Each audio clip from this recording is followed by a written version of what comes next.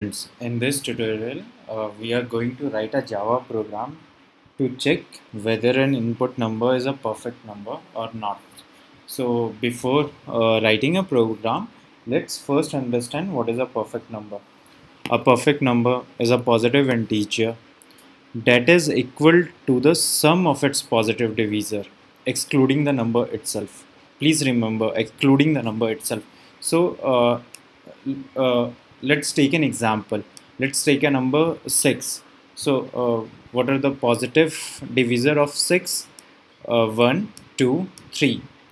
And 6 is also a positive divisor of 6, but we are excluding the number itself. So let's take the sum of its positive divisor, 1 plus 2 plus 3. So it's a 6. So an input number is equal to the sum of its positive divisor, then it's a perfect number. So 6 is a perfect number. Similarly, the positive divisor of 28 is similarly 28 is also a perfect number. The positive divisor of 28 is 1, 2, 4, 7 and 14. If we sum these numbers, then it's equal to 28. So number is 28, sum of its divisor is 28, so it's a perfect number. Let's take another example, this time 10.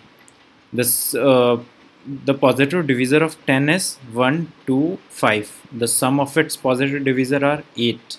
So 8 is not equal to 10. So it's not a perfect number. So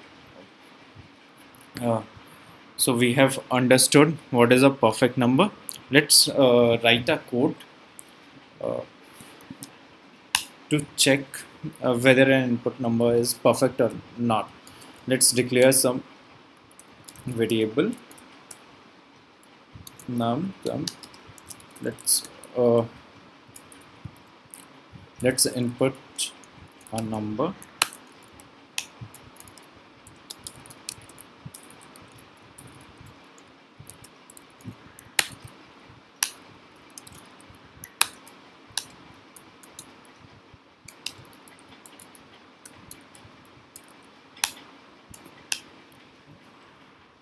Let's write a code. So first let's check whether a number is greater than 0. It means whether it's a positive number or not. So if it's a positive number, then it makes sense to check whether it's a perfect number or not. Otherwise,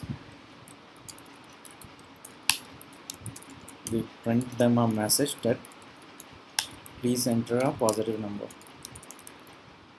Please enter a positive number. So if number is greater than 0, then let's run a loop which run from 1 to less than number and I plus plus. So if I input a number 6, then the loop will start from 1 and it's run up to 5. And let's write another condition which check if it's then sum equal to sum plus I. So here what I am doing is, first I have started a loop from 1 to less than a input number.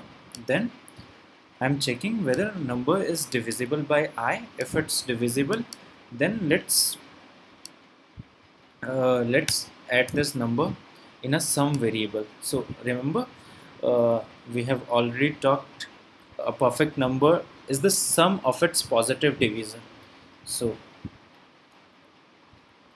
that's why we are using this if condition and taking a sum here.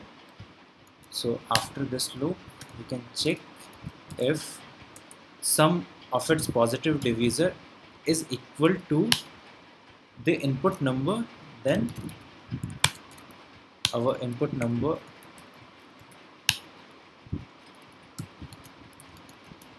is a perfect number, else it's not a perfect number.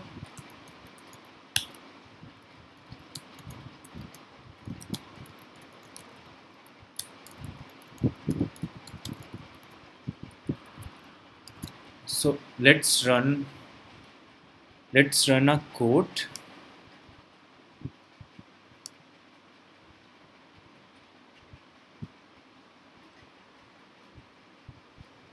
Uh, Run as Java application.